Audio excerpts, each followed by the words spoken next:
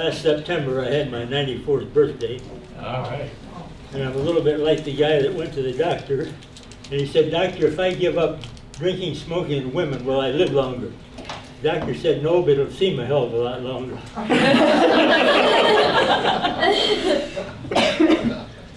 We had an old gentleman up. I'm from Michigan. I have to tell you that Michigan has an unusual climate. We have 7 months of winter and 5 months of poor sledding up there.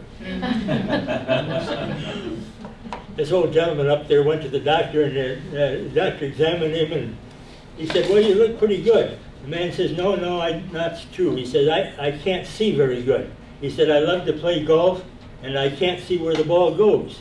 The doctor says, "No problem." He said, "I've got another old gentleman who loves to play golf. He's got perfect eyesight. We just put you two together, and you go out and play golf together." So they did. They went out there, and the first guy hits the ball quite a ways away, and he said, "Can you see it? Can you see it?" The guy says, "Oh, yes, I can see it." He said, "Where'd it go?" He says, "I can't remember."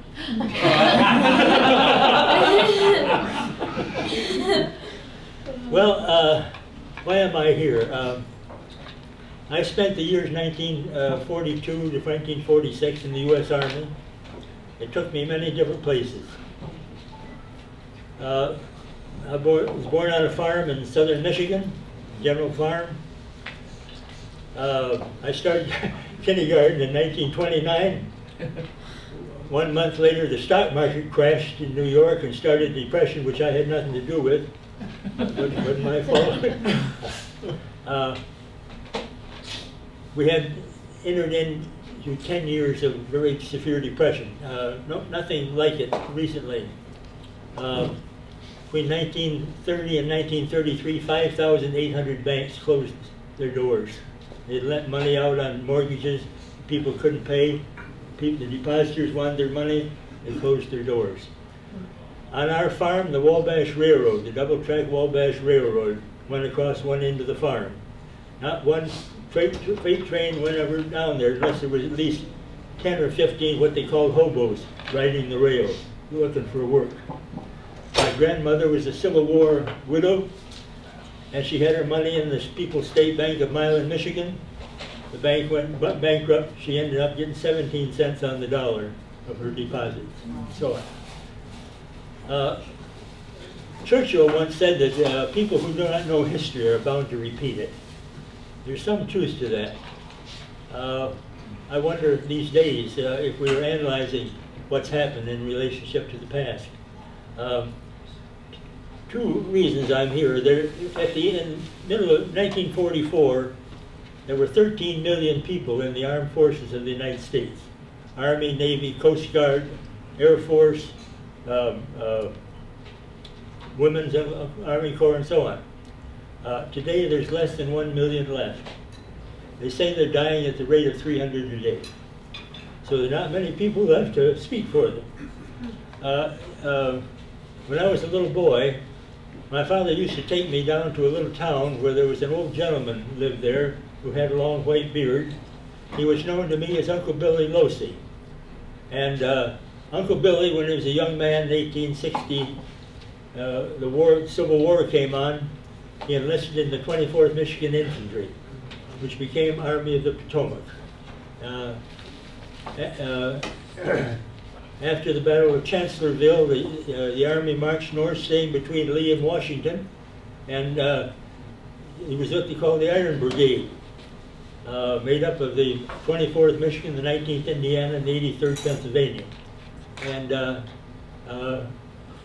they were the first troops to meet the Confederates at Gettysburg, Pennsylvania. The Confederate Army never intended to go to Pennsylvania, except the Confederate soldiers' shoes were so bad. They heard there was a shoe factory in Gettysburg.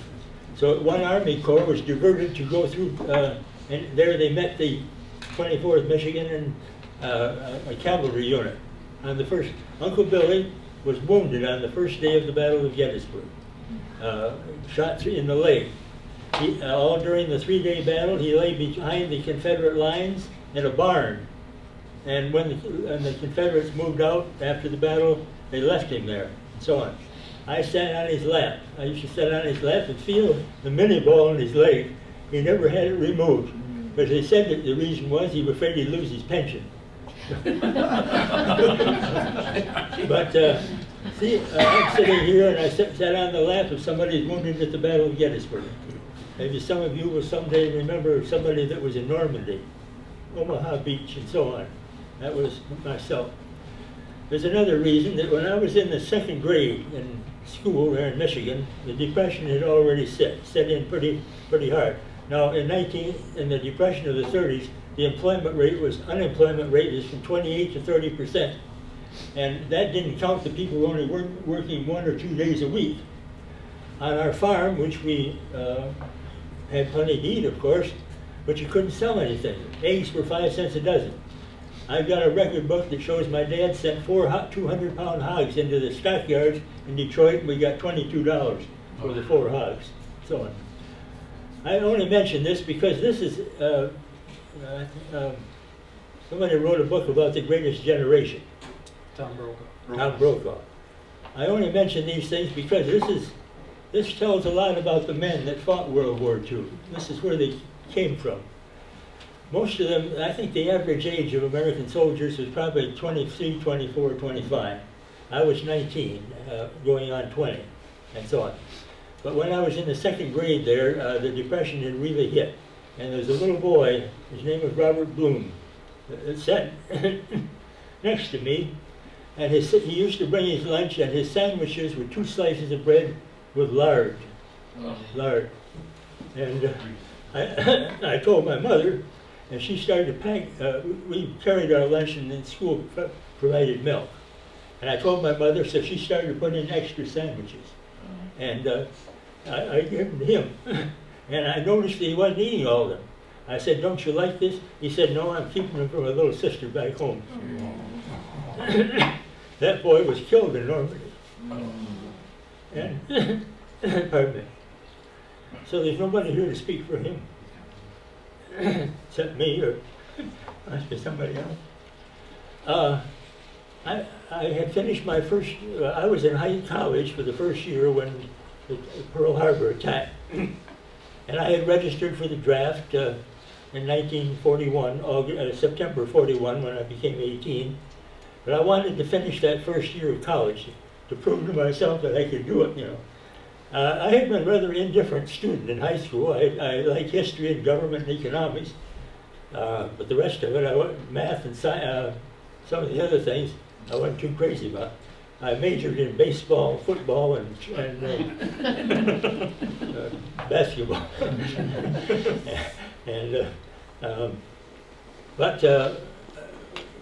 I finished that first year. I went to work in the Willow Run bomber plant. They had just built a new 1.25 mile long bomber plant outside Detroit, and they were going to build bombers. They were a B-24 bomber, which had been developed by Consolidated Vultee in San Diego, and they going to be run by Henry Ford, and they sent 3 boxcar loads of blueprints. Now I tell you, these men that people are going to work in that plant never even saw a plane that size, let alone build one. You know, this is a big 4-engine bomber, somewhat like the B-17. And let me tell you this: before that war was over, that plant was turning out one B-24 every hour. Wow. They built 7,200 and some bombers there during the war. I say this to pay the tribute to the American people, the people back home. Henry Kaiser had shipyards up and down the West Coast.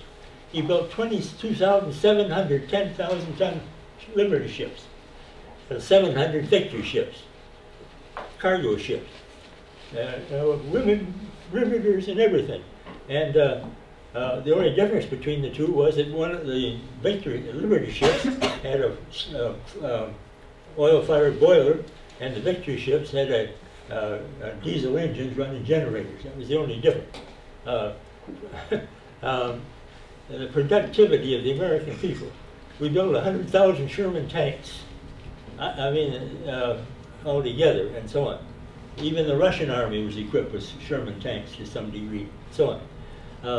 So it wasn't just us in the army, soldiers, but there's American people. The country was absolutely united if you tried to hitchhike a little bit, people pick you up right away. I was in Fort Benjamin, Harrison, Indiana, go home to Michigan on a 3-day pass. I steps outside the gate, the gate of Fort Benjamin. A truck driver picked me up, took me to Anderson, Indiana. A couple that worked for the Allison Division of General Motors picked me up and took me to Michigan. I was home by the next morning, so on, and bought my dinner and so on.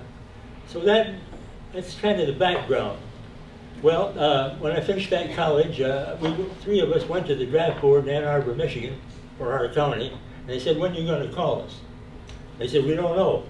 We get orders from Chicago, Fort Benjamin, Fort Harrison, or Fort Sheridan, send 75 men. So we take them off the top. What are we going to do? I don't know whether to get ready to go back to school or what, you know. And my uncle, who was a supervisor of a township, said, why don't you go see the county school commissioner? He's having trouble getting teachers for these one-room schools. So I went to see him, and he said, boy, I'm glad to see you. I got a one-room school down there next to you. That the former women teachers are going over to the bomber plant and making more money. He said, would you take that school? I went to see the chairman of their school board. They had a 3-man school board. And he said, if you could just come and get the school started. I told him I'm going to be called any time. In the meantime, I got a notice to report to Camp Grant, Illinois on the 11th of October. But I went there and taught that school for 6 weeks. I had 19 students. And one little kindergarten girl, I tell you, we had great recesses.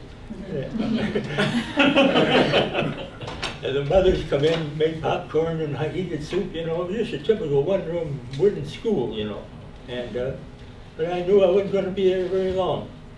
When the 11th, the day before I was to leave, I went home and I noticed a car in the driveway of the farm, and it was our minister.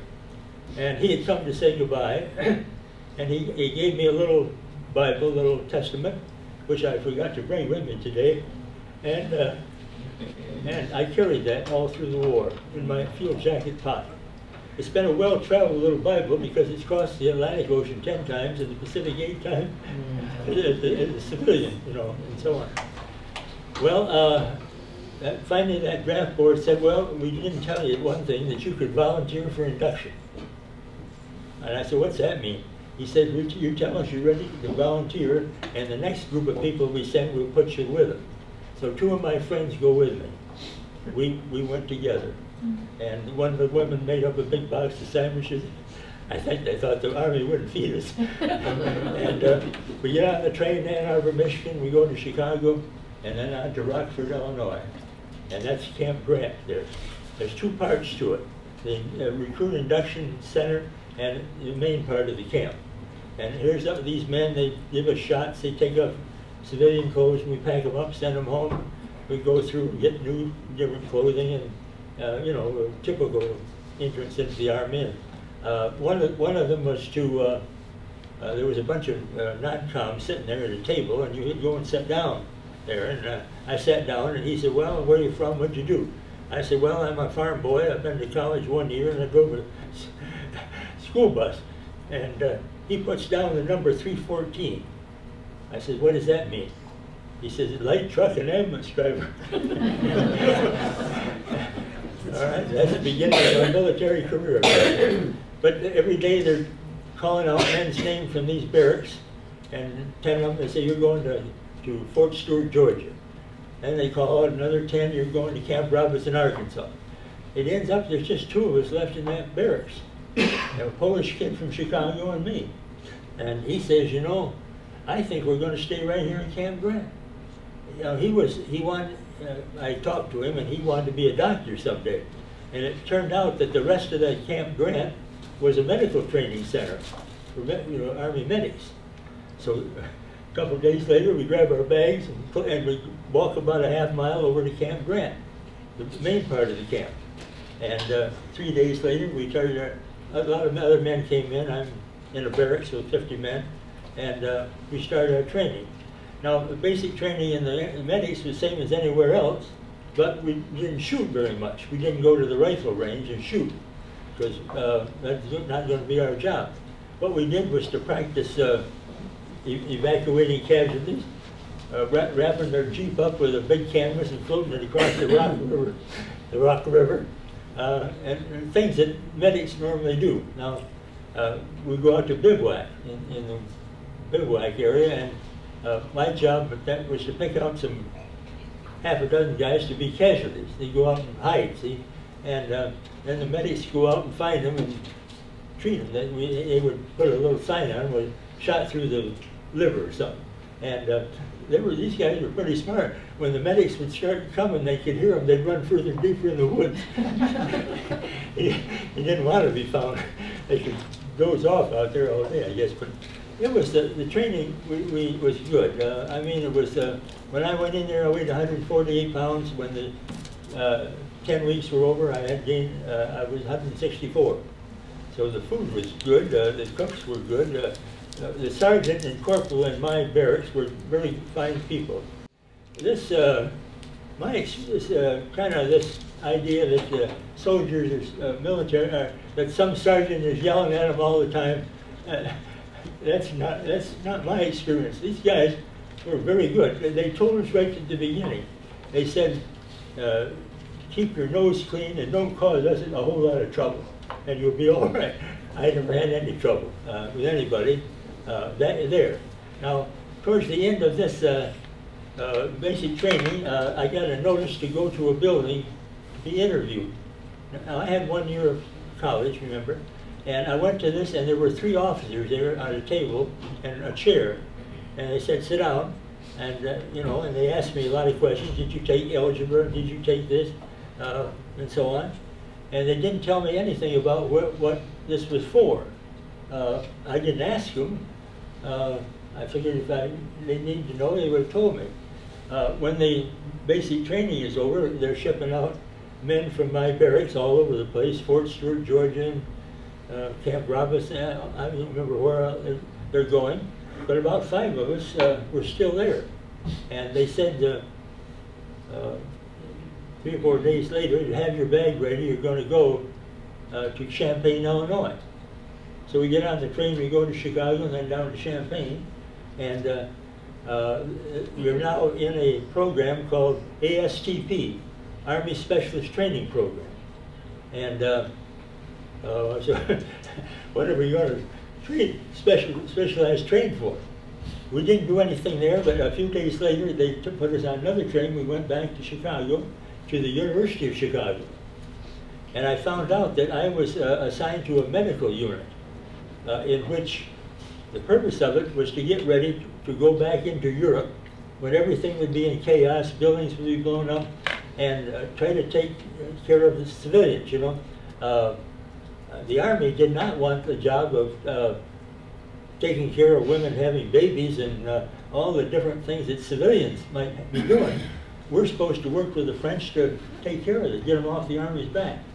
But the problem was, and we asked them questions, okay, we go in there and the hospital's blown up, where do we get the jet, where do we get the stuff to fix it? They didn't have any answers. I mean, and after more questions we asked, the less answers we got. It was obvious that these people didn't know what the whole thing was going to be. And finally, after about 6 weeks, they come in, they're kind of smiling. They said, you know, we aren't going to do that. The French, John de Gaulle and the three French have signed an agreement in which they're going to go back in. So that's the end of that program. Now, I knew from my experience that there's, wherever you were in the Army, there's only 2 ways to get out of there and go somewhere else. And that was, one was to volunteer for the paratroops. And I couldn't vision myself up there about 8,000 feet jumping out in a parachute that some other GI had rigged. And the second thing was you could volunteer as an aviation cadet. In downtown in Chicago, there was an office. So I went down there, and they checked my eyes and hearing and everything, and they said, well, you qualify. Go back to your office there at the University of Chicago, and we'll call you. So a week or 2 later, there's 2 or 3 other guys there, and we get on they took us to the station, we get on a train, and it's a Pullman, You know, you got bunk, you got beds. And I woke up the next morning in Cincinnati, and we're on our way to Miami, Florida, to the Air Force. And next night we're on there. I still had this lower bunk of the Pullman, which is the best one. And there was a young lieutenant there, and his young wife. And I swear they probably had been married about a week. And he got the upper bunk, which is about a foot narrower, see? And that lieutenant come over to me and he says, "Soldier," he says, what would it cost to get that lower bunk?" I said, "Sir, you don't have to pay me nothing. You take the lower bunk," and so on. So in my war experience, I contributed to the marital young lieutenant and his wife. I never saw him again.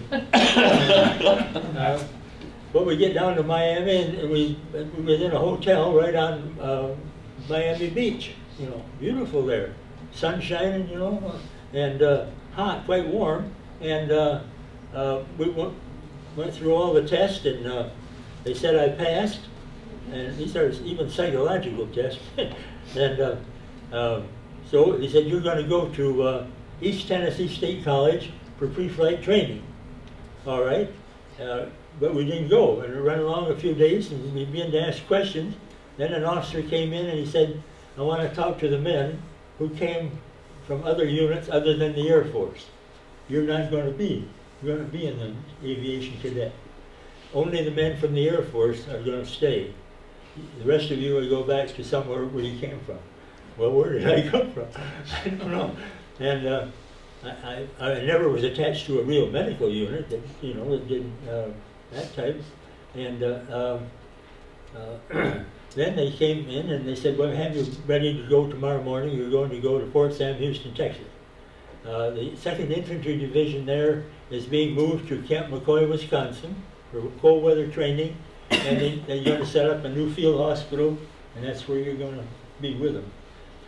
Now, we got on the train, we went up to Atlanta, and we had to change trains there. And I ran into my first experience with segregation, in a way.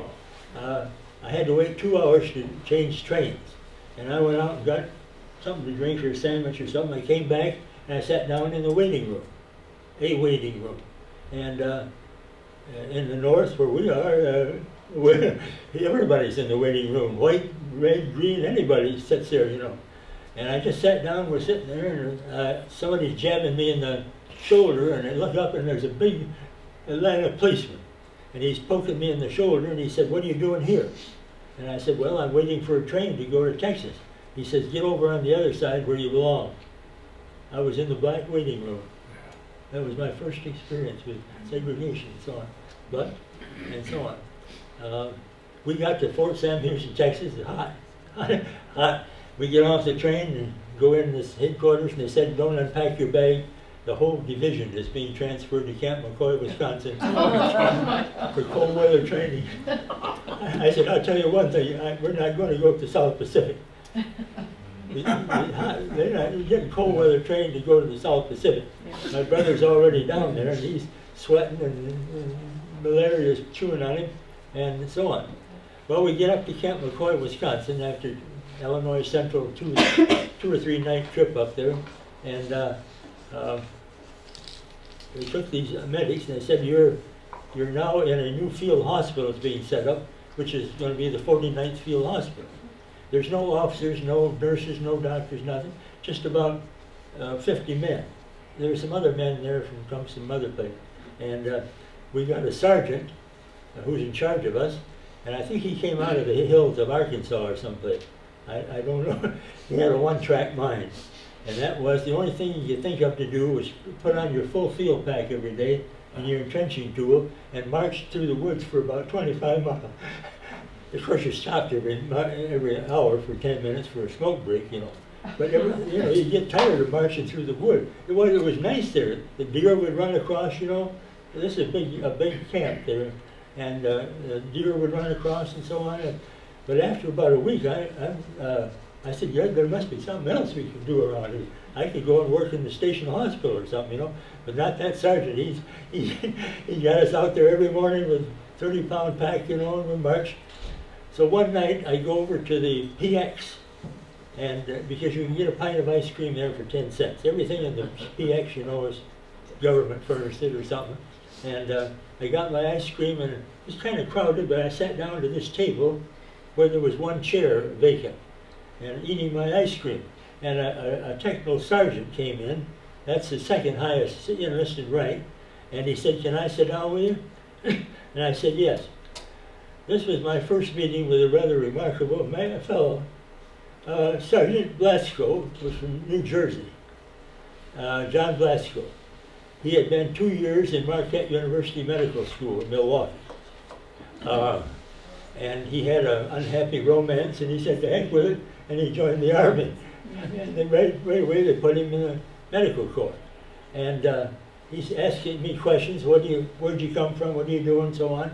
And I said, well, the only thing I know is I like to get away from that sergeant over there that's marching us through the woods for 20 miles every day. He says, can you come over and see Captain Byron? I said, who's Captain Byron? Well, he's going to be a battalion surgeon of one of these battalions here in Camp here. So I go over and see Captain Byron, who was a small town doctor really from Missouri. A nice gentleman, very quiet, and he's asking me questions and looking me over. At the end of this, he said, I want you to come with me. He said, I think we'll train you as a surgical technician. And I said, I almost broke out smiling, because I'm going to go back and tell that sergeant goodbye. Which I did. And he was not too happy. And I said, from now on, I have to go and report to Captain Byron and Sergeant Blasco every day. So after a few days, he said, Mr. Brown, he said, I need to send you to Fort Benjamin Harrison, Indiana, to be trained as a surgical technician. He said, in the Battalion 8 station, you will assist me with the first one, with the wounded, and so on. So I go down to Fort Benjamin Harrison, which is an old Army camp named after a Civil War general, and there's a big Army hospital there, Billings General Hospital. It's already got wounded from the South Pacific and Italy and Africa and so on. And we trained, I trained there as a surgical technician. 3-4 days I'm in the operating room. Next 3 or 4 days I'm taking care of a soldier that panicked somewhere and got a bullet through the chest. They got him in a oxygen tent. I got to keep ice cubes in there, so on.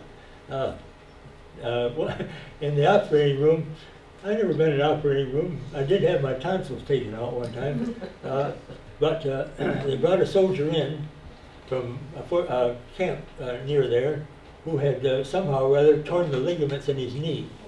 And they were going to open up his knee and attach these ligaments. Now I and another soldier, we have scrubbed up, but we're standing over here while the Army nurse and the doctor and surgeon are going to do this. And they did. They opened the knee up about 4 inches above the knee and 4 inches below, and did what they had to do. But then they started to take off their gowns and their thing. They turned to this guy and they said, suture him up. Suture him up. And they took off. Now, we had had a little practice on a rubber dummy. You know, how to put in, so on. But this other guy and I, we sutured him up. He worked, he pulled it together. You know, the skin is pretty tough, you know. And if that guy was around, he had a strange looking knee, I'll tell you. But we did it. This was very good training. And when I left there, I was prepared to really assist a battalion surgeon. We went back to Camp McCoy and found out that we'd already been alerted for overseas movement. Then we were told we were going to have a 7 to 10 day furlough. I would, yeah, these guys from, if they lived in Illinois, they tell them that they need 5 days travel, you know, so they give them 5 days extra. I was stupid. I told him I only need 2 days, 1 day to come and go. I should have told him I was from Oregon. I was too honest. Anyway, I went home on furlough, and you know, I didn't tell you too much about going overseas, but I saw my family, and I had a sister, one sister. She worked in the University of Michigan Hospital in Ann Arbor, and I saw her, was with her. When I bid her goodbye to leave, I did not know that that was the last time I would ever see her. She died in May of 1945, when towards the end of the war. We had been on the move for 6 weeks. The cablegram I got said that she had died 6 weeks before. But that's life. And we're learning for overseas movement. We go to Massachusetts by train. My job was to get a couple of medics on every train. A train would hold about 500 soldiers, and I had to get medics on there with a big first aid kit. Mostly to treat hangovers, I guess, but anyway, yeah, you know.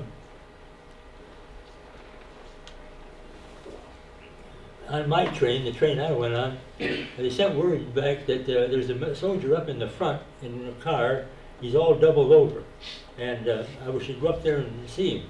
I went up there, and it was obvious to me that he had an attack of appendicitis. I mean, he's all doubled up, the pain here and so on. And this train is going across southern Michigan at this time, towards Port Huron and Sarnia, Ontario. We're going to go across Canada. And the train commander was a major. I said to him, I said, there's a man here who's got, I'm sure he has appendicitis attack. What are we going to do with him? He looks at it, goes through his papers, and he said, we can drop him off to the Canadian Army in London, Ontario. So we went on to Port Huron, which is on the river, and Sarnia, Ontario is just across, and London, Ontario is 100 miles further. And sure enough, when we got to London, Ontario, here's the Canadian Army ambulance, and we turned him over to him, turned over to them. I saw him later in England. After he recovered and so on. So, but we go on. We go to Camp Miles Standish, which is the staging area for Boston, port of embarkation. This is where the men come to get ready to go on the troop ships and so on. I was a corporal by this time, so I didn't have to pull KP, but I didn't have anything else to do. And I said, could I work in the mess hall? I mean, could I go? They said, yeah. I went over there at 5 o'clock in the morning and did nothing but pour coffee from 5 in the morning till 9 o'clock. They had 3 big coffee makers. You know, they fed 5,000 soldiers in that one mess hall. And one of them would get empty. The guy come along with a 20-pound bag of coffee and throw it in the top and turn on the steam heat, you know, and you got more coffee. But that was all right. I did go into Boston one night and looked around, and by the docks I didn't see any big troop ship, and I went down to Providence one night because a friend of mine had to attend Brown University in Providence, Rhode Island, but you know, just down there and back. And then they told us, be ready to, you're going to go get on the troop ship. So we get on a train and go up towards Boston. There were a lot of factories along the railroad, and I think they were, you know, shoe factories.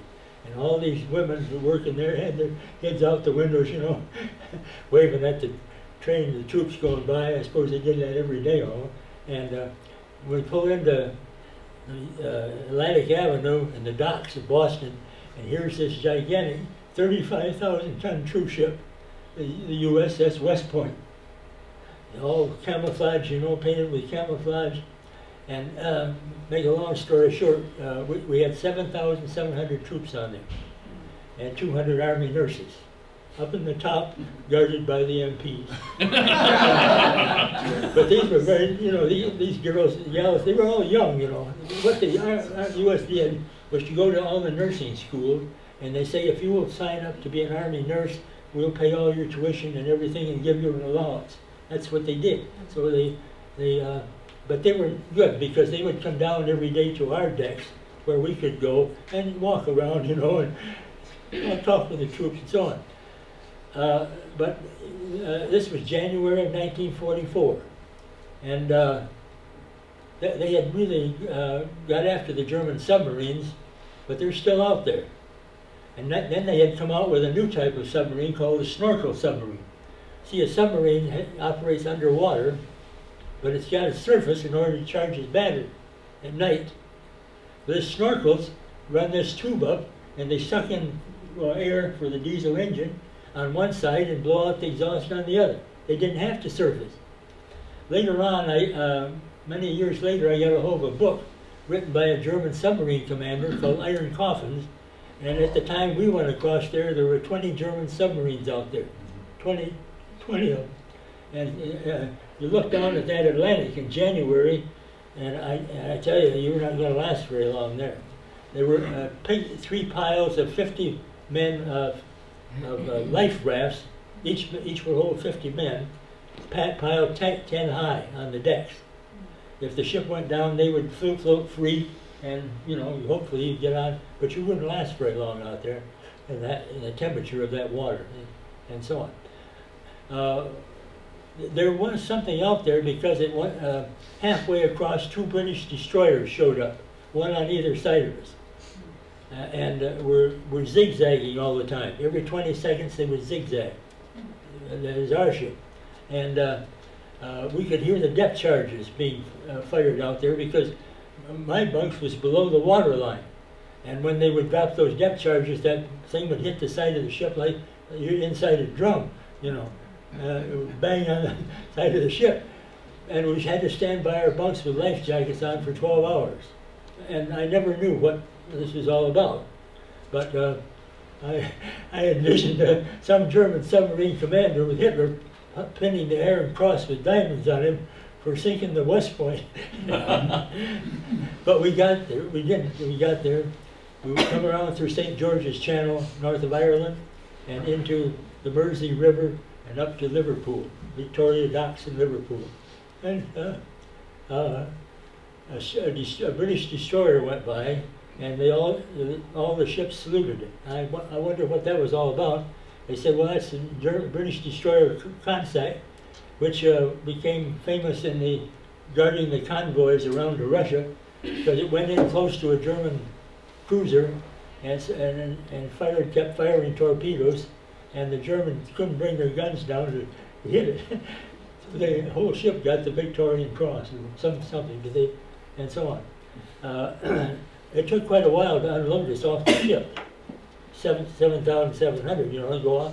And probably 5 or 6 hours later, our turn came, and we got off and got on a train, and there's a tunnel under the Mersey River there. And all the British engines are steam engines, not electric or anything. And whatever happened, we stopped right in the middle of that tunnel. And I thought we were going to get asphyxiated. The smoke from the engine, you can't hardly... We come out of there, we had on our face, we were there for about half an hour. And we went out to a little station out 20 miles from Liverpool at a place called Beeston Castle. And there was ruins of an old castle there. And we're about 15 miles from Chester. And Chester was an old town founded by the Romans. There's actually a Roman wall around it built by the Romans. And we take over this British Army camp. And it was not in very good shape. Quite dirty, in fact, and so on. And but we moved in there, and these men, the 2nd Infantry Division was an old regular Army division which had stayed in existence between World War I and II. Its home was Fort Sam Houston, Texas, and it didn't have a full complement, but it had been there. And so these men that were in it, many of them had been in the Army 10 or 12 years. It wasn't in the Depression. A Spanish-American guy from Texas could enlist in the Army for $30 a month and get an allowance for his family, and wasn't too bad. I mean, a lot of the non-coms were Spanish, Spanish-Americans. They were born in the United States. They weren't from somewhere else. And but they would go into Sparta, Wisconsin, the nearest town there, and on the weekend they'd drink a little tequila, and then they'd start fighting. We actually had to set up an aid station in the police station in Sparta, Wisconsin, on the weekend. And the worst part about it was, I think that everybody in Sparta that had a daughter would send her to visit relatives on the weekend. So it's pretty hard to find any young ladies around there. You get into Sparta, Wisconsin, there was more troops there than there was back in the camp, you know. But, as you know, it was all right. And then, well, wait a minute, I'm supposed to be in England. That's behind us. What they're doing with his troops is keeping them in good physical condition.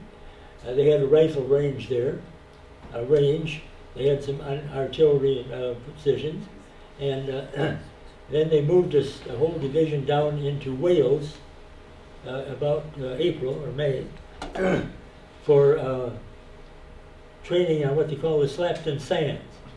Now the British, the British Navy and the British people are seagoing people, and they knew all about this area. The Slapton Sands on the south coast of England was very similar to the coast of Norway,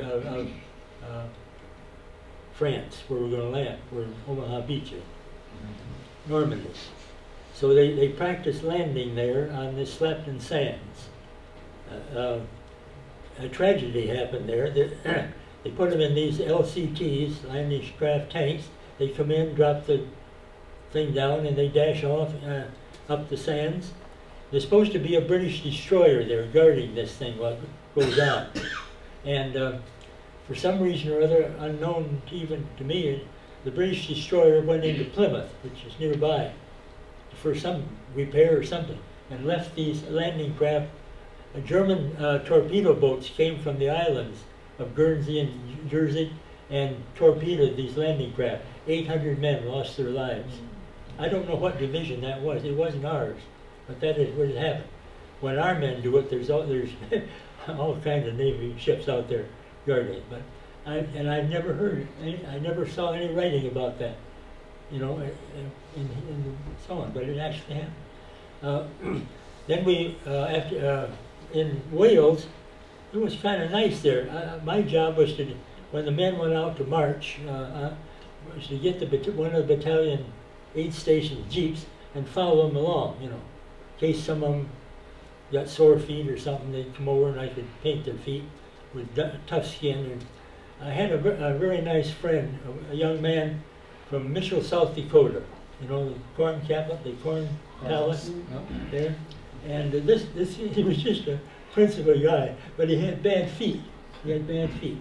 And he suffered. And I told him, with this Jeep behind, I told him, now if your feet start to hurt, signal me, and I'll pick you up in a Jeep, you know. And I'd treat him and take his shoes off and whatever I could do.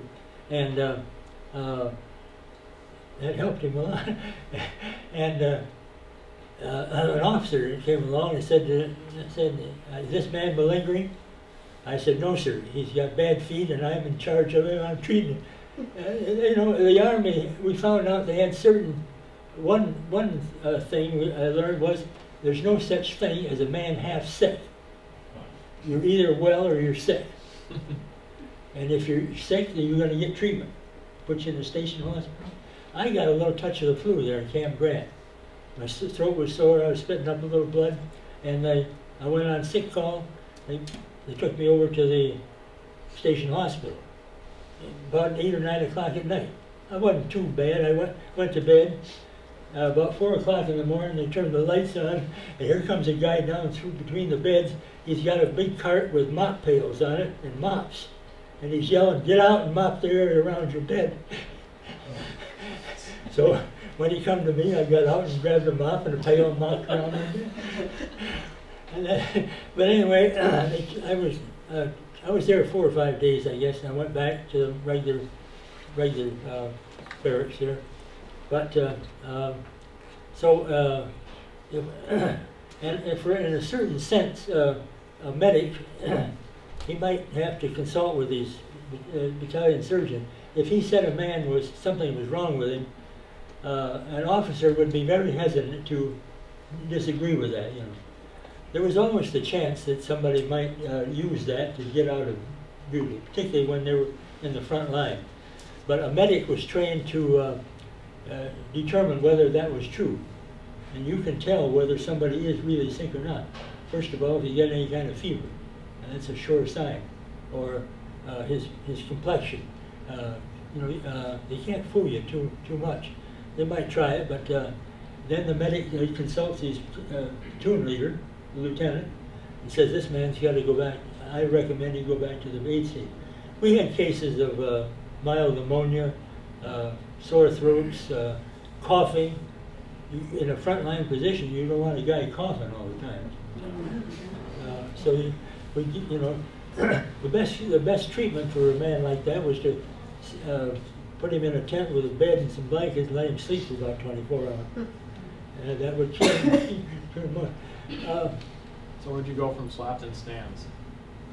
Oh, we went into Southampton, in the staging area, Southampton. We're locked in, can't get out.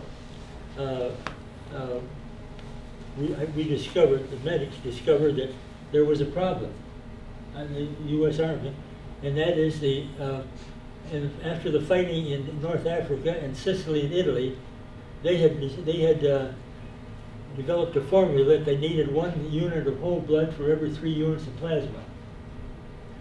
That turned out to be completely untrue. We really needed 2 to 3 units of whole blood for 3 units of plasma. Where are you going to get it? The British couldn't give it. They were giving it to their own army, and so on.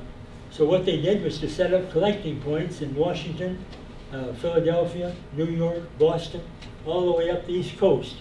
They would collect the blood, they would put it in refrigerated boxes, and take it to a 4-engine plane in Limestone, Maine, and he would fly every night to John O'Groat in Scotland, which is British airfield in Scotland, and the RAF Mosquito bomber, a light one very fast, would pick up this and wheel it right into the landing strips in Normandy. We were putting whole blood in wounded soldiers in Normandy 24 hours after it was collected. So, well, that... So from Southampton? Yeah, Southampton, we get on a smaller troop ship, a British HMS Chantilly. It was a French liner that had been taken over by the British. When the Germans took over France, anybody could get out of there and did. And a lot of them ended up in British ports and so on. The Chantilly was a small troop ship. We had 3,000 men on there, 1 regiment. It had an English crew and an English officers and an Indian crew, from India. And it had been taking British troops to India and so on. But in Normandy, they don't take us. We get on there. In the back of the ship, on the fantail, I guess they call that, are 2 jeeps full of cases. This is the supply and equipment for a battalion aid station. Here are instruments and compresses, morphine, everything we're going to need if we get a casualty.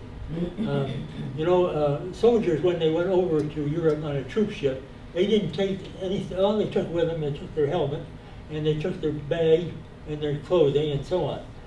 All the equipment, their rifles, their artillery, everything was picked up in England. That had been brought over by the cargo ships and so on. In fact, there was a joke over there. They thought England was going to sink. And so you go up and down the road, and every 100 yards here's a great big wooden pallet full of artillery shell, so on, and or parked tanks, all equipment, and so on. And then they would pick up the rifles and everything. And we picked up chests, medical chests, that had a stencil on them said Jefferson Barracks, Missouri, 1918.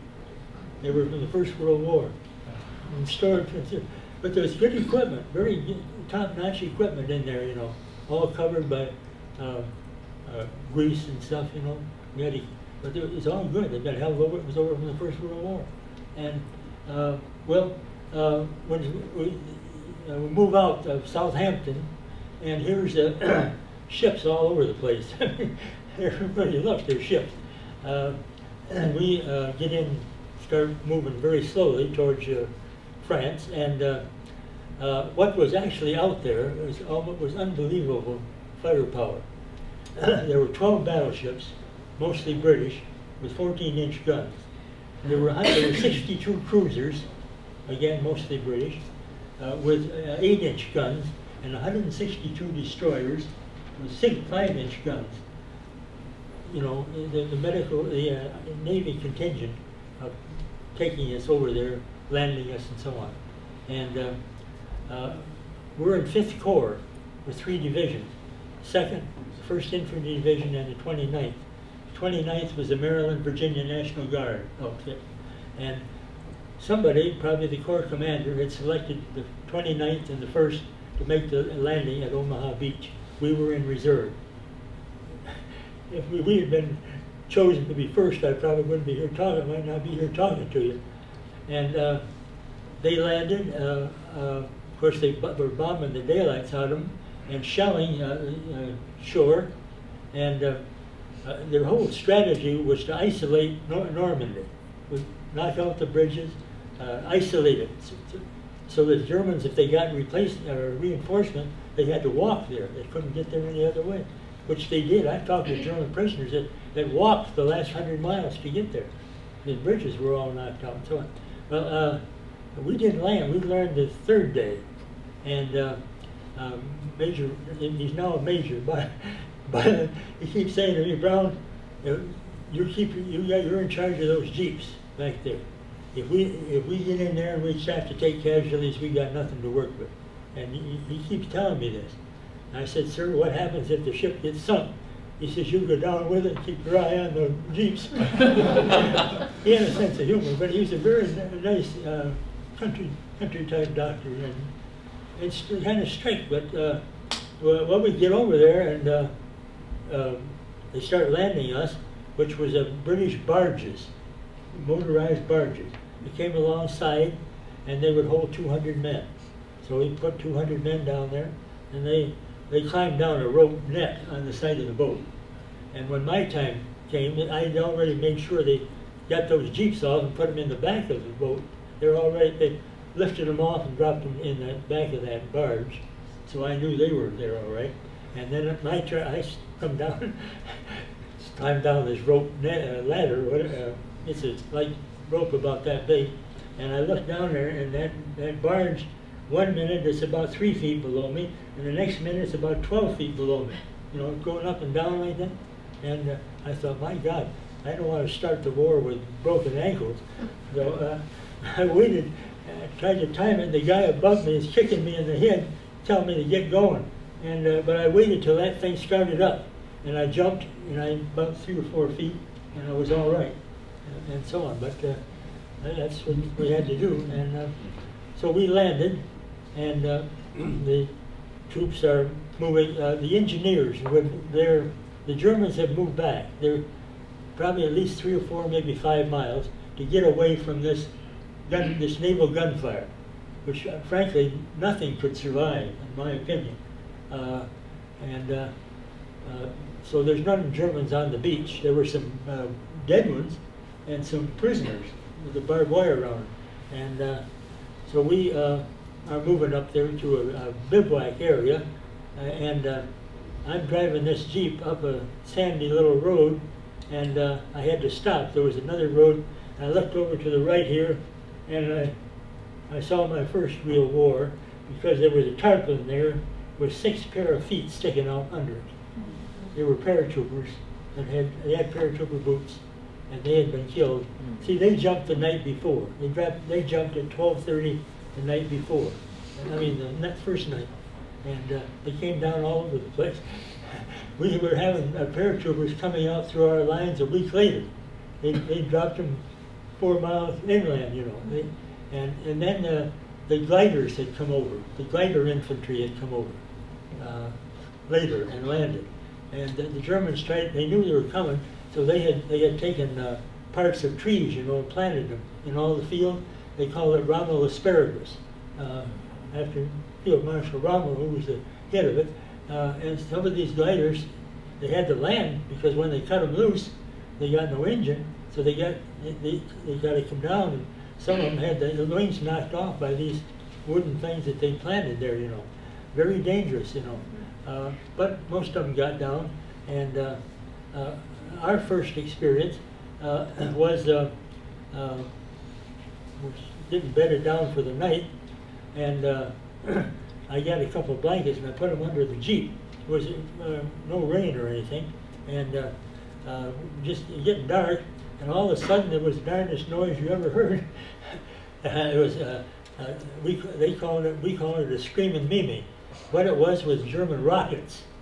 The Germans had a rocket launcher with 6 barrels, and it had vents in the nose. And when that rocket would fire, this air going through those vents just made a terrible screeching noise. The GIs called it the screaming Mimi. Screaming Mimi.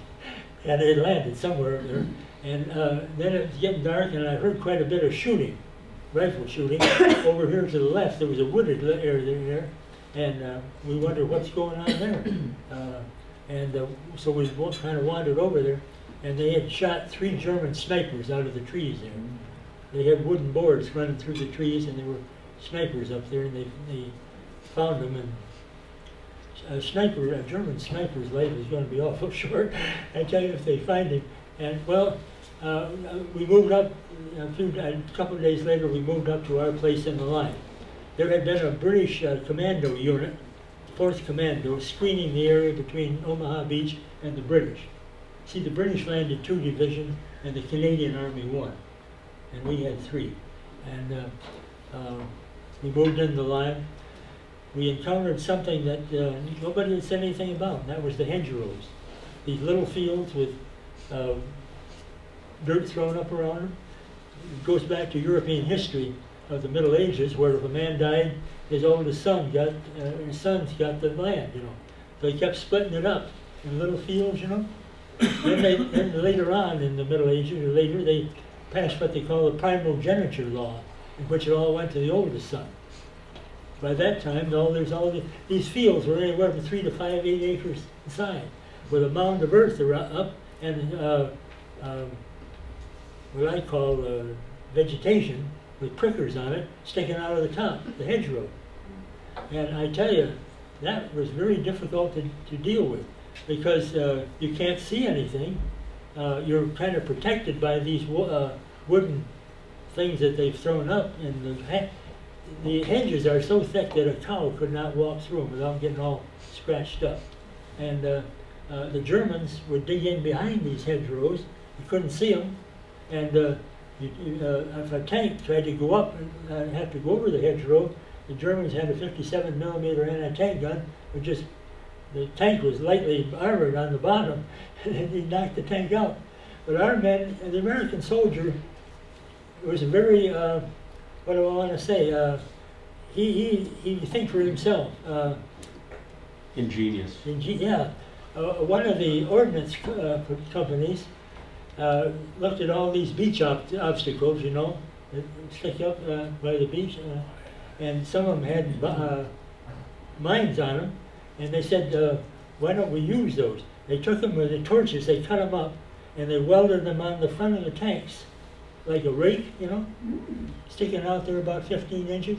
So when the tank came up to the hedgerow, they would dig in, they'd gun the engine, and push that hedgerow right out. And on the top of the tank is a crew member with a tank is open. There's a railing around there, and he's got a 50 caliber machine gun, which he can go all the way around, you know. And he's spraying the hedgerow with that 50 caliber machine gun, and the infantry squad comes right along behind him and fans out. That's the way they took those fields. That's how they did it. And there was no army regulation to tell you, or nothing you could. There was, and that's the American soldier was. He doesn't like to be told. He doesn't really like to be told too much. You know, the British Army, they said, and they were good and very good, but they operated almost strictly by the book, you know, and regulation. Of course, they went way back to the you know, the British. British people.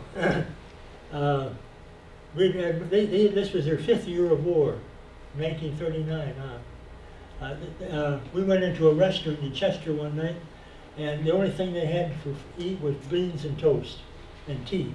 That's all they had. so on. The British are good, very good, but you know, they said, you know, we like the Americans, we're sure glad they're here, but there's 4 things wrong with them. One is that they overfed, overpaid, oversexed, and overheard. But we got along good with them, and to my knowledge, the British, you know, they had their own army in Burma and India and Africa, after they run the Germans out. Finally, after 60-some days, the Allies, High Command, Eisenhower, they decided what they wanted to do, how to break out of there. We had captured the town of San Lo. My division did, but 3 others did. That was a road junction. 5 roads coming in and out of there. There was a road running from San Lo over to Pierre's, another town on the coast. What they did, they marked out an area 5 miles long and 3 miles deep to the south. They sent over 900 B-17 bombers, each carrying 8 500-pound bombs, and carpet bombed that area. Now, the trouble was that after the first flights of bombers went over, there was so much smoke and dust down there, the rest of the planes couldn't tell where the road was. And they actually dropped their bombs in the wrong place. They killed and wounded 300 American soldiers, including a lieutenant general who was up there observing. But the German soldiers over there in that area, they were running around with blood coming out their ears, out their nose, out their eyes, out their belly button. The concussion must have been absolutely terrible. Even where I was, the ground shook, and I was over east of San Lo. But and then the 3rd Armored Division and the infantry dashed through that area, and that was the breakout on I think the 26th of July. Most of them swung to the east, and Patton now had come with the 3rd Army, and he went through that breakthrough and turned east, and they pinned the German army between the British and Canadians coming down from the north and the Americans that had turned east. We went west, and 3 divisions went west. When I say a division, there's normally 18,000 men in the infantry division. We went over to capture Brest on the west coast of France because at that point we had no port. There was no port. Everything's coming in over the beaches. The British had captured Antwerp, and we couldn't use it because the Germans controlled the islands leading into Antwerp there, and they had artillery on these islands. So if a ship tried to come up there, the artillery would destroy it. There's 150 ships out in the channel waiting to unload.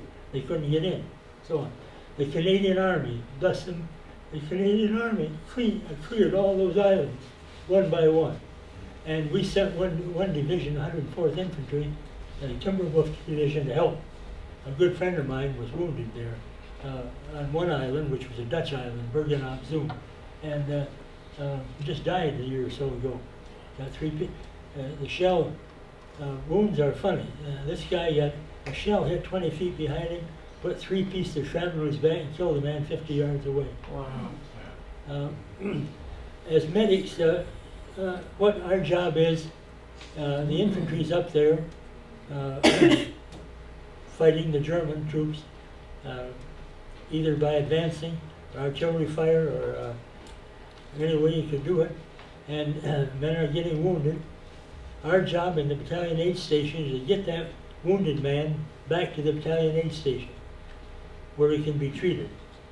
Now there are medics with each infantry company and platoon, but they have to stay with the troops. They can't stay there and take care of this man.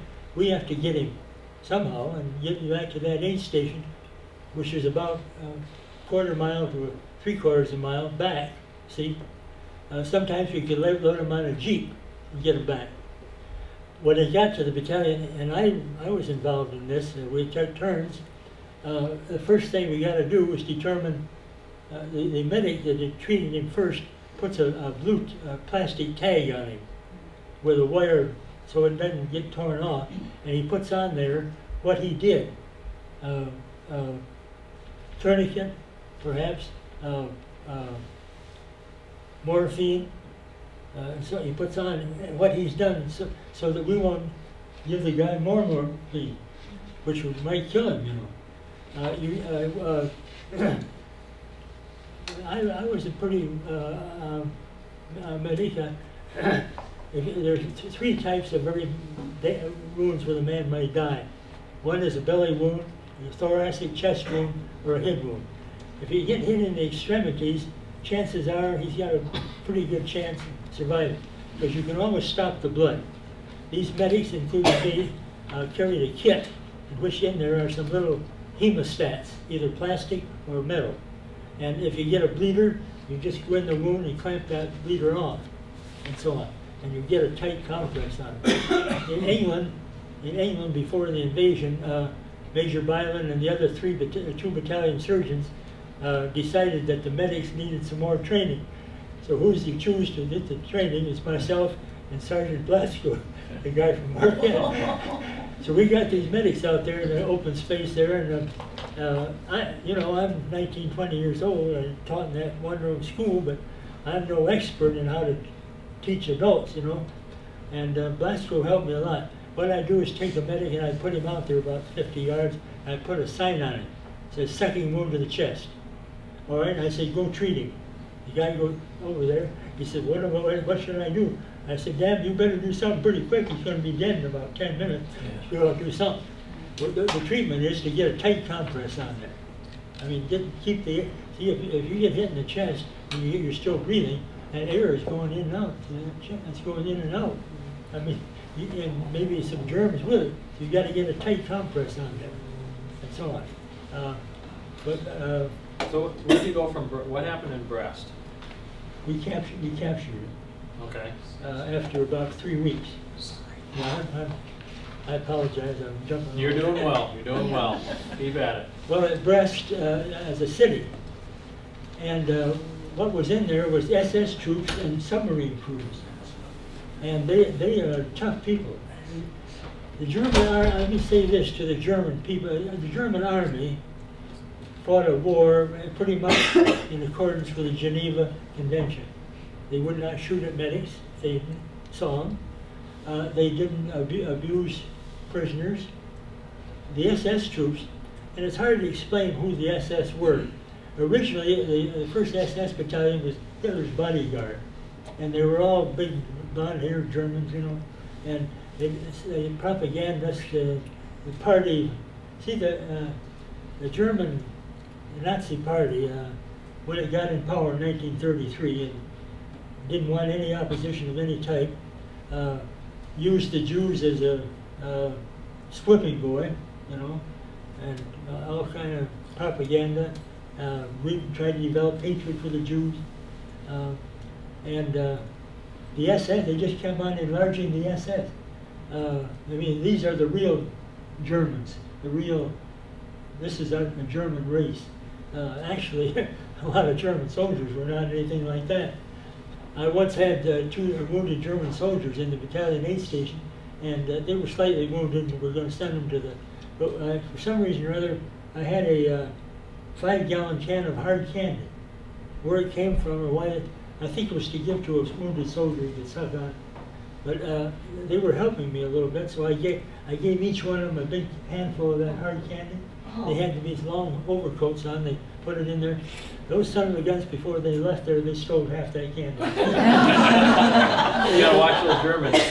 Well, they filled up their pockets of these overcoats. These long overcoats, they filled up their pockets. So Brest fell on, or captured Brest on the 19th of September. They came over and bombed it. This was a bad situation because we were fighting house to house. You know, it's a town, and buildings are right next to each other, and you can't tell where anybody is. At one point, they notified me that there were 2 wounded men in a building about a quarter mile up, in a brick building, 3-story brick building, and could we go and get them? So I got 3 other guys and 2 litters, and we started out for there. We got there all right, and checking over the wounded, and there's some infantrymen in there with their rifles, and they seem to be quite tense. And I said to him, I said, where's the Krauts? You know, I have to confess, we never talked about the Germans as Germans. They were always Krauts. I guess that comes from sauerkraut or something. Right? So I said, where's the Krauts? They said, in the third story of this building. And I said, they had knocked holes in the walls of these buildings next to each other, run down planks, and they go through 6 or 7 buildings. And I thought, my God, how are we going? If they're SS troops, how am I going to get these 2 guys out of here? You know, because they shoot. If they're SS, they're going to. They don't give a damn. They shoot their own mother. And I could tell you, but I told these 2 guys, well, one of them and I'm the other. We got to go down right next to the buildings on either side of this road street. And if you hear anything, duck in the doorway of a building as quick as possible. But evidently they were gone because nobody shot at us. We got them back. But, so after Brest, where'd you go? well, we were there for a few days, and then we were loading up in trucks to move back across France to Belgium. I'm throwing you. No, you're doing well. It's right in front of you. You're right on. Well, we're moving back. The front is now in Belgium. The Germans had the German trying to get out through this corridor, which was 7 miles wide, and our fighter bombers. We had a plane called the Thunderbolt, a P-47 Thunderbolt. That was a killing machine. It had 350 caliber machine guns in each wing. It had 6 rockets under each wing, and it could carry a 500-pound bomb under each wing. Had a big radial engine, you know, and they just came in there over the treetops and just riddled these columns of Germans. There were some German whacks in a car, and one guy was telling me that when he went through there, they were dead in this staff car, that machine gun. There were over 12,000 dead in that roads leading through that gap in their line. But there's quite a few. You talking about the Battle of the Bulge? Well, that came a couple of months or two later. Okay. We went into Belgium, got up there, and there was an area of 18 miles where there was not much going on. Kind of a quiet area. We were holding that area, and there's nothing going on much. There was some patrolling out there every day, but the main fighting was north of us around Aachen in the Ruhr River. They're trying to get across the Ruhr River. And nothing. We told them later we would hear tank engines running on the other side of the river, and of course the Germans are taking quite a beating. And we told the officers, and they said, "No, they don't have any tanks over there. They've recorded these and they're playing it on loudspeaker." That turned out not to be true. There was a lot of tanks over there getting ready. You know, up at Aachen, they're trying to get across the Ruhr River, and 2 towns over there, Jülich and Durant. But the Germans, there were 3 dams on the Ruhr River. And this is an industrial area. Dortmund, Dusseldorf. Here's the big Krupp Steel Works, the other steel company, IG Farben. This is the #1 industrial area of Germany. And every time I put bridges across there in Aachen, the Germans would open up the dam and water would come out and carry away the thing. So we were pulled out of there and sent up north to take the dams on the Ruhr River. And we were replaced by a new division, just come from the United States, the 106th Infantry Division. And they moved in there and were gone, and we were making progress towards these dams when the Germans struck right through where we've been. They overran this 160, captured 2 complete regiments, 6,000 prisoners, and so we had to stop and turn around, go back 12 miles, and line up on the north side of this bulge. There's a place there called the Elsenborn Ridge, and we lined up there and kept the Germans from going any further there. But you have a map of that. Yep, right here. Battle of the Bulge is right here. There's Aachen. Well, they got behind us about 25, 30 miles. Yeah, but they tried to, there's a river, the Meuse River, and all our big dumps were on the west side of that river. Their plan was to get over the river and get the gasoline from these dumps, but they never got there. So they ran out of gas, their tank. They had some very big tanks. I don't mean anything when I say a German tank for an American, a German tank was better. I mean, it had better armor, it had better guns and so on. But the German tanks were all diesel engines. American tanks were all gasoline engines, because we didn't have the diesel technology, you know, so on. In fact, the tankers referred to it, and it was a good tank, it did its job, but the tankers referred to a Sherman tank as the Blue Torch. Once a shell hit that thing in that 50-gallon gasoline tank, you better get out of there quick. But the Germans had to abandon their equipment and walk back out. I mean, they just ran out of gas, ran out of fuel. But they, at that point, it brought about a change in the attitude of American soldiers, because the SS troops overran a couple of artillery batteries who were on the road moving, and they captured them, and they lined them up in the snow. This is December, in the snow, and they backed a truck up there, German army truck. They took away the canvas. There's a machine gun there. They mowed down 126 of them, of these artillery, known as the Malmedy Massacre. When we drove them out of there finally, and the troops, American troops, went in there and found 126 bodies under the snow. Frankly, the average soldier's attitude, and they found out about it, the average soldier attitude changed. And I probably was it had to. When we find out 126 of our men have been machine gunned in the snow, 3 or 4 of them played dead and got out of there, told the whole story, and so on. The people that did that, the German colonel by Piper, they got a hold of him and his men had done this. They put him on trial after the war and executed some of them. So we're back here holding the north flank of the Bulge, and they're gradually pushing them back out of there. By the end of January, we had them back pushed out of there. One of these boys, the 3 boys that went with me, was a sergeant in another infantry outfit, and when they're pushing him back, Wally Flowers, and he had gone up there with a patrol to locate where the Germans were, and they captured a German sitting on a log going to the toilet. They brought him back to the headquarters, and because of that, they asked Wally, my friend that went in the army with me, to lead a combat patrol up there. And he was on his way up there, and a German sniper shot him. And fortunately, he had an address book in his pocket with a metal cover, and that bullet hit that and went and was diverted somewhat. Otherwise, it probably killed him. He was sent home and had to have some operation. Went through part of his liver, and he came out all right. He was treated in a hospital in Ohio, and became a teacher like I was, and died here just a couple of years ago. Was a retired teacher from Western Michigan and so on. And I see him quite a few. He had the bullet they took out. You went from Battle of the Bulge to where?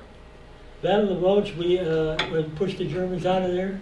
We went east, and there was a double envelopment of the Ruhr, the industrial area.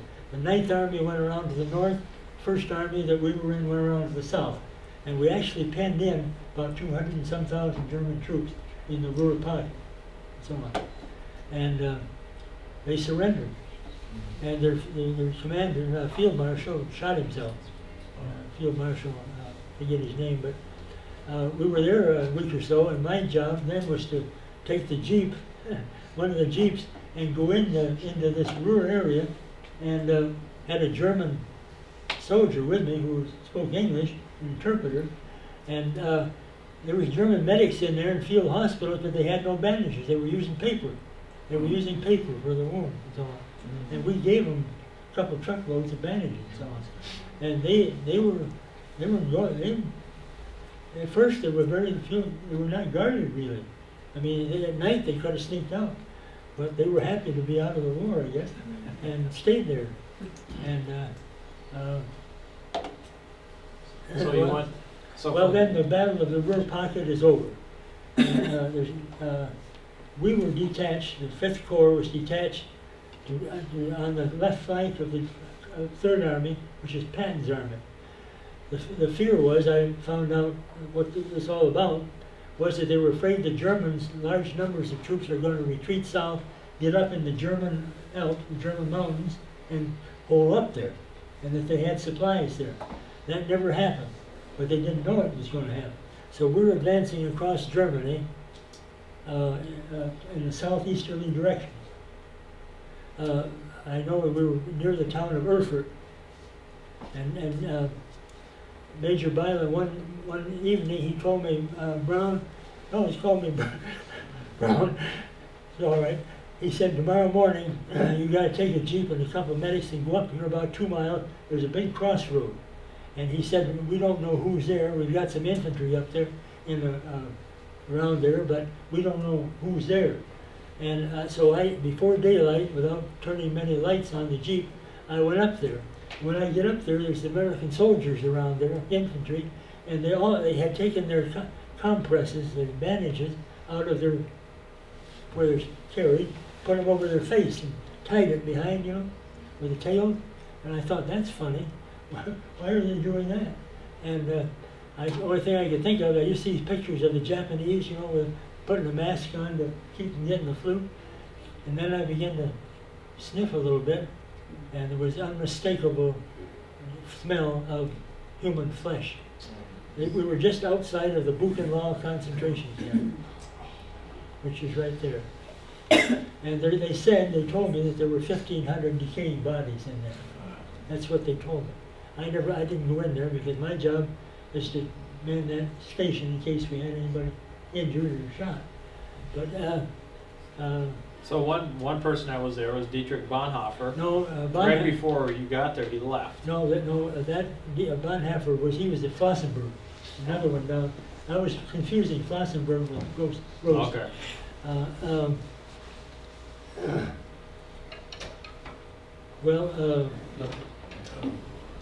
I never went inside this camp. We brought up half of the 49th Field Hospital. You could, when we had wounded in the aid station, we could split the aid station in two. Take one Jeep and go up, stay with the troops, while the other one got rid of the 8 wounded to the field hospital. The field hospital is 250 beds under canvas, 12 nurses and 12 doctors. And they can split that in two, too. A regular field hospital has got to be ready to move in 2 hours. Now, these 12 nurses, these are young gals. You got the commander, the captain nurse, is a little older, but the rest of these nurses are just out of nursing school, practically. And they didn't have a very easy life. They didn't have any toilets. They had slit trenches. I guess the engineers would put up a canvas shield around the slit trench, you know, for them. But otherwise, they slept in cots, and they combat. There was one electric wire going down through the operating tent with bulbs, and there's an operating, 2 of them there, and these nurses and doctors are in the mud with their feet operating on these guys and so on. You know, I have great respect. As far as I know, no soldier ever got disrespectful of those nurses. Tried anything. They were good. They were lieutenants, so they got liquor rations, which they didn't drink, and they gave to our soldiers. We'd help them move with their bedrolls, you know. So what did you do after Buchenwald? Kept on going, east. Keep on going. This is difficult because we had 2 roads that the troops are following. Later on, we get on the Autobahn, but nobody wants to be the last casualty of the war, you know. We know the Russians are already driving towards Berlin, and we're going east. And what they would do is take 2 trucks, 6x6 trucks, loaded up with infantry, put a tank destroyer ahead, what we call the Chicago piano, behind, which is four machine guns and a harness that you can move all four of them and go like the devil for 2 miles. The infantry would jump out and fan out, see? And they kept doing that, you know, repeating that, called leapfrogging. We were smart enough to have a heavy combat patrol out on either side of these roads, because some of the Germans, especially the Hitler youth, they had 15, 14-year-old boys, usually commanded by some older officer, and they were not beyond shooting in our truck, you know, if the officer told them to shoot in our truck. And on a couple of occasions, you got bullets going through the canvas of these trucks. And I don't think they knew we had these heavy combat patrols out there. And they caught one group, and the boys, 14, 15-year-old Hitler youth, they just took their guns and kicked them in the seat of the pants. But the officer that ordered this, they shot him right on the spot. He was a 50-year-old officer. So who was one of those boys that they sent back?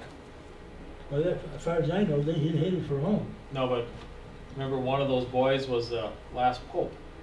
Oh yeah, towards the end of the war, the Pope retired here. The one that just retired, not the one that's current, not the one before that. He was a 15-year-old German soldier.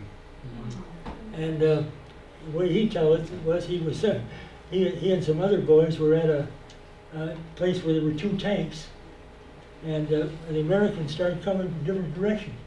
And the tank crew jumped out and ran, you know. And a big American sergeant grabbed him by the cuff of the neck, you know, and held him. And kicked him in the seat of the pants and said, "Get the hell out of here and go home." To the former future Pope. So you worked your way all the way over to Krakow. Well, no, first we were on the German border for several days, waiting for orders. We know the Russians are coming from somewhere, and the Allied Control Commission, both in London and Moscow, were determining where the armies should meet, and because they didn't want them shooting at each other, you know. And we stopped on the German border. For, I don't know, I can't remember, 3-4 days. And I was just riding around in my Jeep, and I looked at, there was a German airfield there, and I looked down and it looked like a B-24 bomber down there. And it was. I drove down there, and it had made a crash landing there, and the Germans had taken the engines out of it, but the rest of it was sitting there. And I looked at it, and I went up to it, and it had a little plaque on the side, Defense Plant Corporation, Willow Run, Michigan. Major Willow Run. Yeah, it wasn't one I worked on because they hadn't turned them out very much when I was there. And so we were waiting there, and then suddenly we get orders towards night. Now we had heard over the radio that Hitler shot himself. But Hitler was in a bunker, a very big bunker in Berlin, with his new wife of several days, Eva Braun, and some of the other Nazi officials.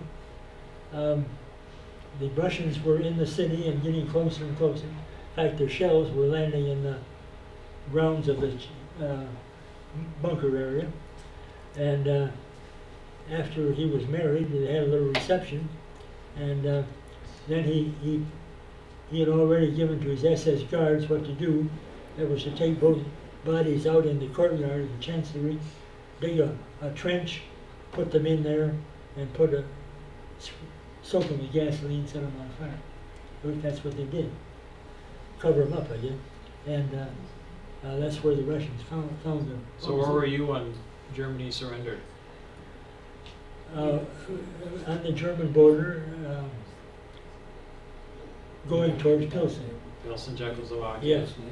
What were you doing with the Russian soldiers when you guys were sitting there waiting? Well, they weren't around us. They were in Pilsen. They right. You were were making an exchange with them, though. What you doing? No, we didn't meet the Russian soldiers till we got to Pilsen. Okay. Yeah. It was kind of odd because the whole western rim of Czechoslovakia is what's known as the Sudetenland. Those people who live there are Germans. For about 10 or 12, 15 miles, all around it's a German area, and they were very much pro-Nazi. In fact, well, it's a long story, but when the Chamberlain-Hitler agreement, you know, 1938, they gave him the Sudetenland. Yeah. He thought he was going to be satisfied. 5 months later, we took over the whole country. Well, when we went through that German area, there was nothing. There was no lights or nothing. When we got to the Czech area, beyond that, the people are full of the streets. There's bonfires going. There's people out there with wine, bottles of wine, you know, greeting us, and so on. We finally get into Pilsen, and first ones I run into was a group of very drunk Russian soldiers. I mean, they had bottles of vodka. They were staggering around. They insist I take a drink from this bottle, you know, Amerikansky. So I did, and I think they tempered. I think that was come out of a flamethrower or something. Anyway, they're on one side of the river, we're on the other. Our troops are coming up. And we were in a school. The town of Pilsen itself was not badly bombed. There was a big plant, I can't think of the name, a plant outside of town that was bombed. The Russian soldiers would come over on our side, well, very frequently, all the time, anytime. And they'd have a helmet full of eggs, you know, fresh. They took them from this one, took them from the Czech farmers. And they wanted wristwatches. They're crazy about wristwatches. So we didn't give them our wristwatches, but we took the wristwatches off the German prisoner. Yeah. Traded them for eggs and so on. But and then every morning here would come a Studebaker truck that we sent to the Russian with Russian women MPs, and the big stocky gals, you know, and they had rifles, and they would there's half a dozen Russian soldiers passed out on the sidewalk, and they'd grab them, they'd throw them on the truck and hit them with rifle butts. Well, yeah, it was. This went on for about a week, and then all of a sudden, we became aware that the Russians had been given some different orders. They didn't come across on our side, and if you see one and you go up to him and say, "Hi, how are you?" he'd shake hands and turn and walk away. It was obvious that they had been told not to fraternize with us, so on. But one day while we're there, a Russian officer comes in.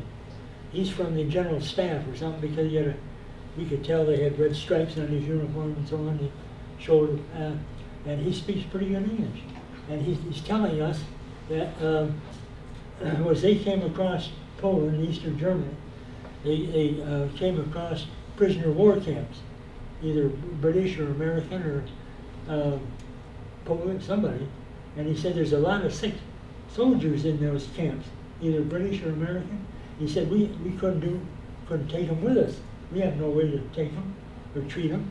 And he said he was telling us, you got to figure out how to go and get them. So what we did was to get a train of about 10 or 12 cars. The engineers welded some brackets in there to hold the litters, and we started out for one plant that they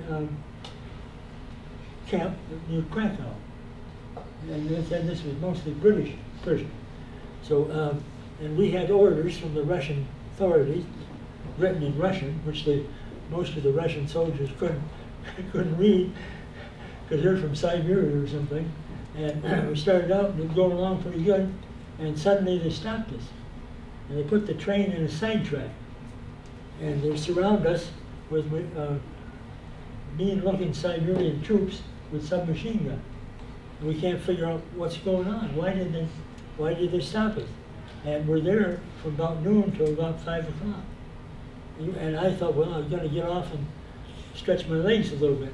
I stepped out of that car, and then that soldier brought that submachine gun right up to my chest. I decided I didn't need any exercise.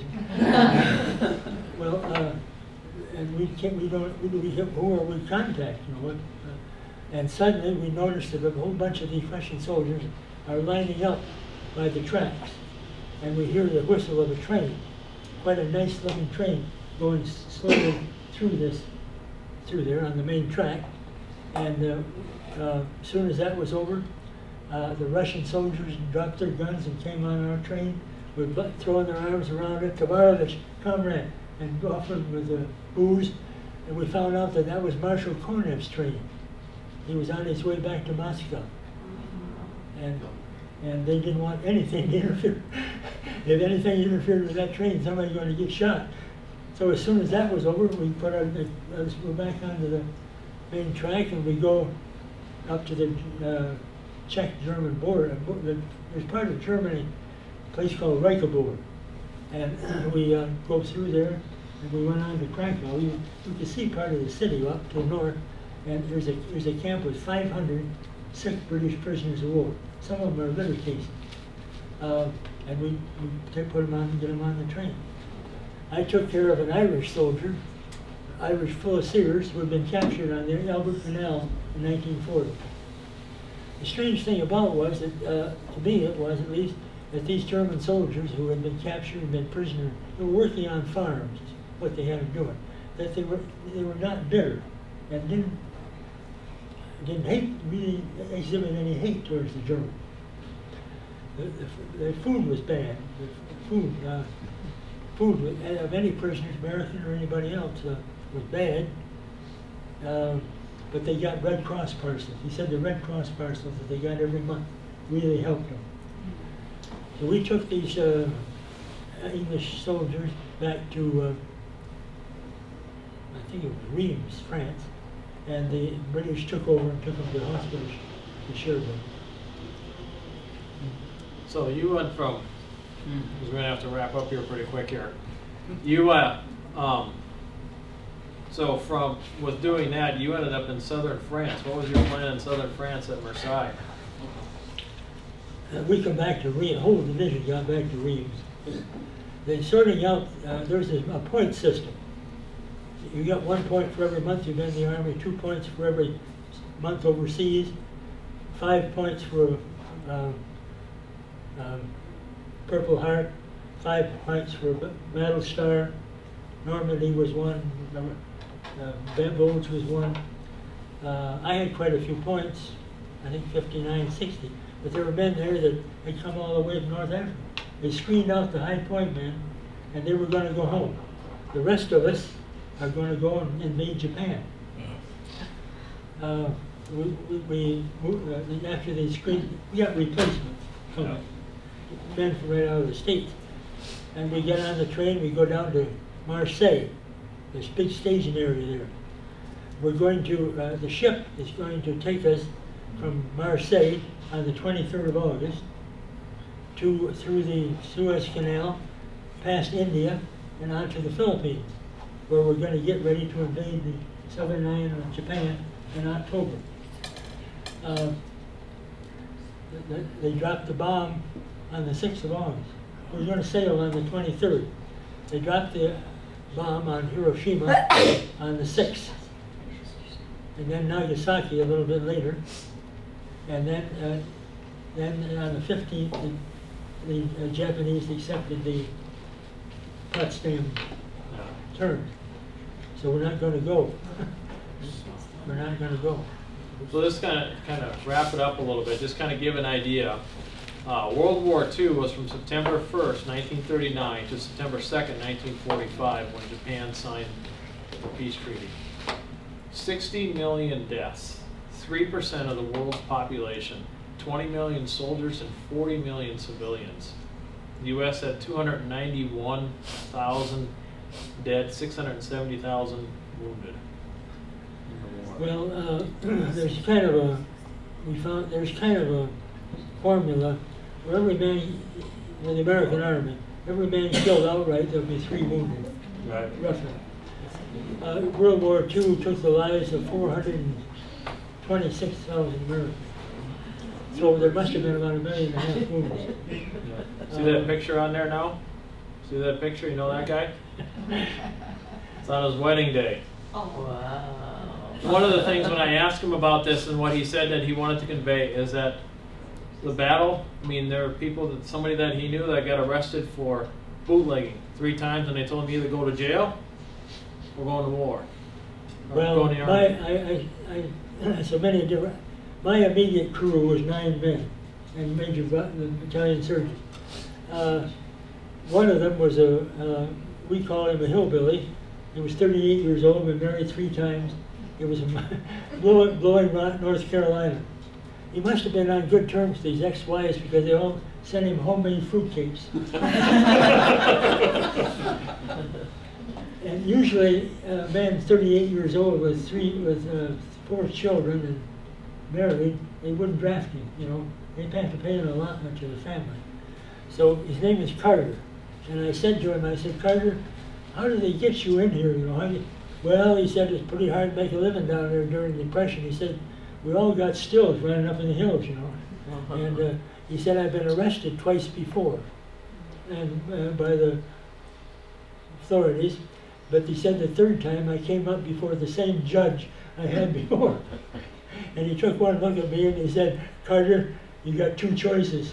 The state pen is this way and the Army recruiting office is this way. He said, I chose that. But he was a good soldier. He was one of the best because he was just like an old mother hen. We get a soldier in there and he's on a litter, he's wounded, and he says, I gotta have a bedpan, you know. You don't stop normal functions when you get hit. So I look around, a couple of guys have taken off, you know. But Carter, he runs right over there, takes the man's pants down, lifts him up, puts the bedpan under him, you know, and always did exactly. I mean, that was Carter. I had another guy who was a very intelligent fellow. He was a private, and I mean, he was smart.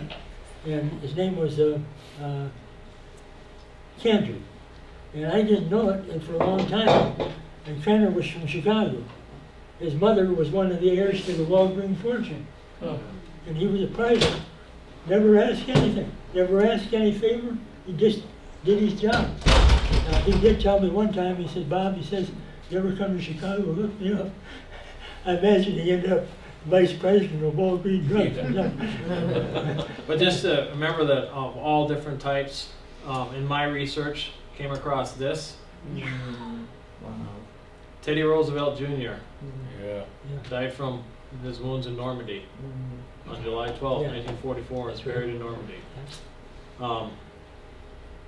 This is, I was talking to Mr. Brown when we were wrapping it up. He quoted this sign from memory. You read that, Mr. Brown? You see that? Well, I've been back over there. Oh, yeah. 17. Yes. I've been back to Europe several times, and a couple of times I visited the Normandy cemetery. There are 9,383 buried there. And one time I was there was a sign which said, when you go home, tell them for us and say, for their tomorrow, we gave her today. In 1954, when I was, before I was foolish and got married, my wife is here. Yeah, she is here. In August, we've been married 63 years.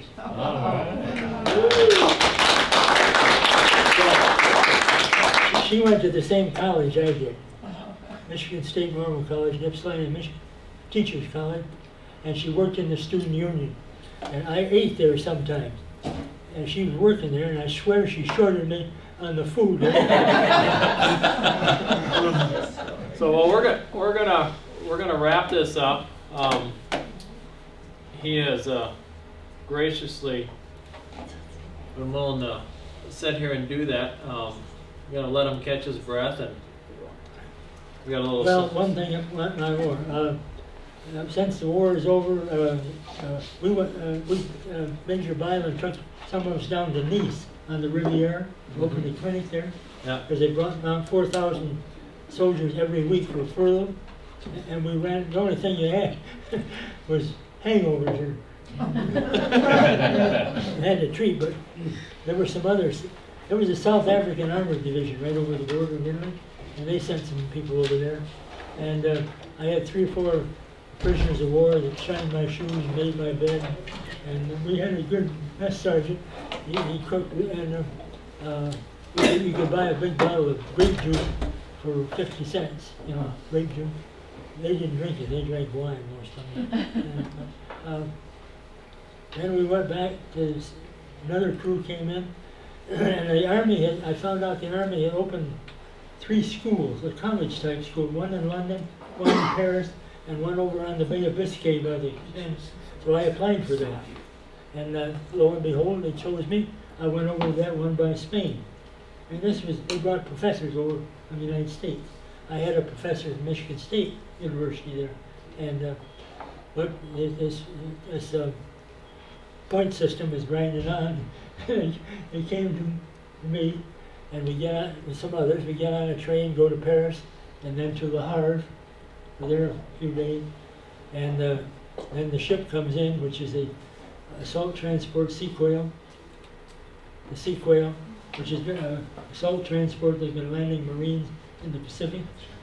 And they had 2,900 of us on there. We got on the Sequoia, and we got out in the channel and started for home. And we ate supper. When we came up out of supper, the crew was stringing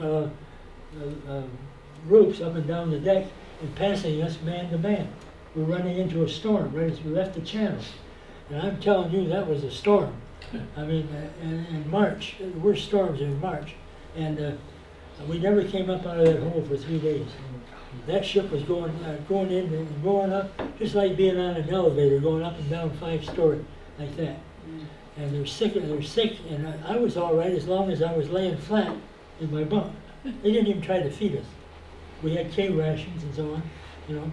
We had food and water, but as long as I was laying flat in my bunk, I was all right. But if I tried to get up, well, my head and my stomach, and the water came over the ship and got in the hole, and it's about 1 foot deep in that. They were sloshing back and forth. We had to abandon the lower bunks. There was one poor devil, I don't think he ever got out of that bunk all trip. We brought food to him.